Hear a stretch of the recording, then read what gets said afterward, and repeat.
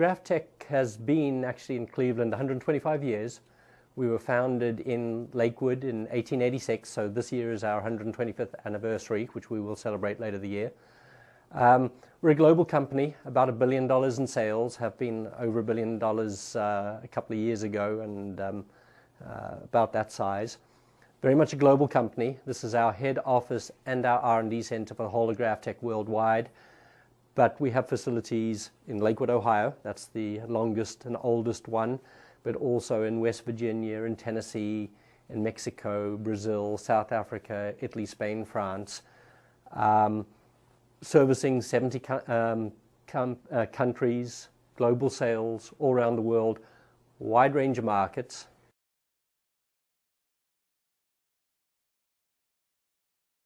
We make graphite. Graphite is a material that's used in a lot of high temperature and industrial processing kind of applications. So the big one for us, the big bread and butter business for us is steel making. You're melting scrap steel to remake it into good steel. And today more than half of the US's steel is made that way. It's a recycling process to recycle scrap steel. And about a third of the world's steel. And as countries become more developed, that proportion increases. So we sell to steel makers in China and Japan and India and Asia, and obviously in the US, where steel is still very big.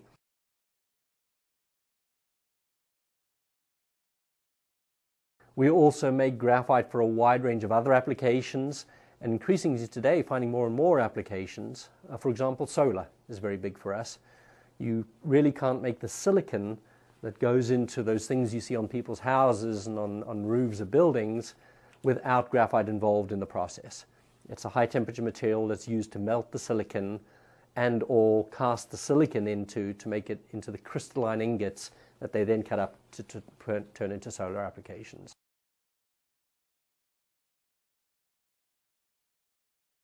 Today we're increasingly excited about advanced energy applications, meaning things like fuel cells.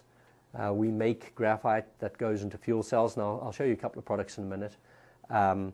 Lithium-ion batteries, vanadium redox batteries. These are all energy storage type technologies that we're increasingly going to need.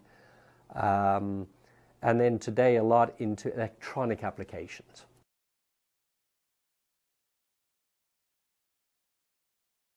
But then there's another technology, and that's the one we practice right here in Lakewood, Ohio, which is natural graphite. And as it suggests, natural graphite is a natural material mined out of the ground. There's vast deposits of this all around the world. We don't do the mining, we buy the processed material, but what we do is we turn it into a thin film flexible graphite in our Lakewood, Ohio facility. The beauty of this material, it has a number of attributes. One, it's a naturally derived material. We haven't added anything to this at this point. We've just really reconfigured it, restructured it. As you can see here, it's flexible, almost like a sheet of paper. We can make it as thin as a sheet of paper. And the main attribute here is extremely high thermal conductivity, which means it takes the heat away. So in a number of applications I'm going to show you in a minute, that's a great attribute. So, for example, the comparative materials are things like copper and steel, and you can't see me do this, of course, but you compare the weight of this copper and steel to a similar sized block of graphite. The difference here is about fivefold. This is 5 times heavier than this, but this is twice as thermally conductive. So per weight basis, 8 to 10 times more thermally conductive.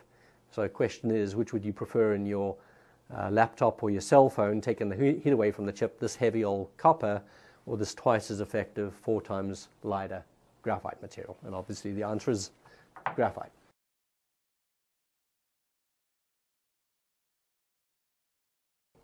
So you can see behind me some of the kind of electronic applications that it finds its way into. A lot of them are electronic thermal management.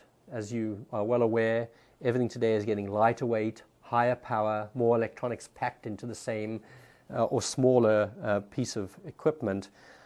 And the problem with all of that is heat being generated by the chips, by the light sources. Even in your light source there on the camera, there's heat being generated. How do you manage that? Take it off your lap, take it away from your ear, and so on. Well, this graphite material, extremely thermally conductive, takes that heat away. Takes it to somewhere else in the device, but it might take it away from your ear or from the palm of your hand or whatever. So we make these sheets of graphite material like this that I've shown you, and it'll be laid into something like this lightweight laptop. Just sits in here behind the keyboard, sticks onto the chips and whatever other heat sources are in there, and just takes the heat out and around. Same thing in plasma display panel TVs, like the one behind me. Same thing. Every little pixel there is a heat source.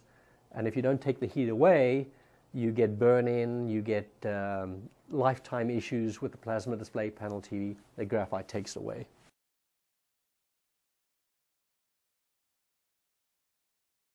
Now, that same facility is making things which are going into things like this Sony laptop, into 3G and 4G, cell phones, into plasma display panel TVs, into fuel cells, same technology, a plate here for a fuel cell. That then goes into something like this that can power a forklift truck or backup power for a cell phone station. Same material, same place, same facility, that 125-year-old facility. So I think it is a very interesting story. The facility down there is actually original. If you go down, it's been lovingly preserved and repurposed today to make this new technology. But same site on the corner of West 117th and Madison, 125 years later, making materials like this today. So I think a great story in terms of what can be done.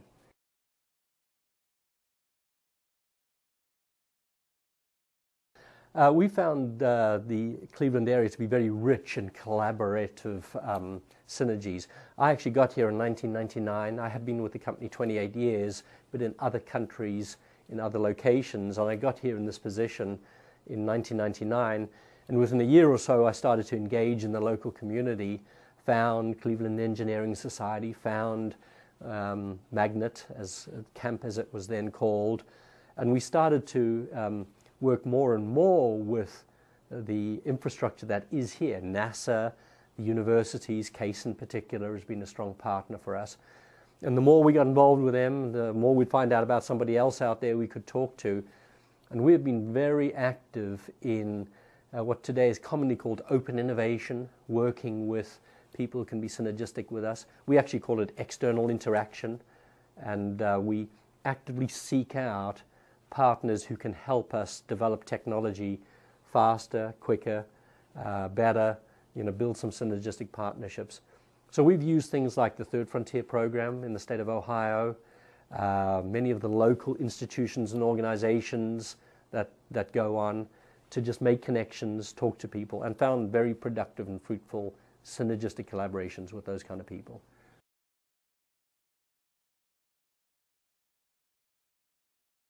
Well, since 2003 was about our low point here, and since then in this site in Palmer, Ohio, we have more than doubled since 2003. So today we're about 210, 220 people. I actually lose count because we're adding 2 or 3 people a month at the moment. And then in our Lakewood, Ohio facility, we've had a similar growth story, not quite as large. Many of the jobs we're adding here in this site in Palmer, Ohio, are high-paid, high-skilled, high-tech jobs. So marketing directors, CFOs, scientists. We've hired a lot of scientists. We've nearly doubled in scientist numbers in the last 3 or 4 years. So a lot of those kind of people being added because, as I mentioned earlier, this is the corporate headquarters and the global R&D center for all those businesses all around the world. So as we've grown and prepared to grow into all these high-tech industries, we've had to add the peoples with the skills that can take us there.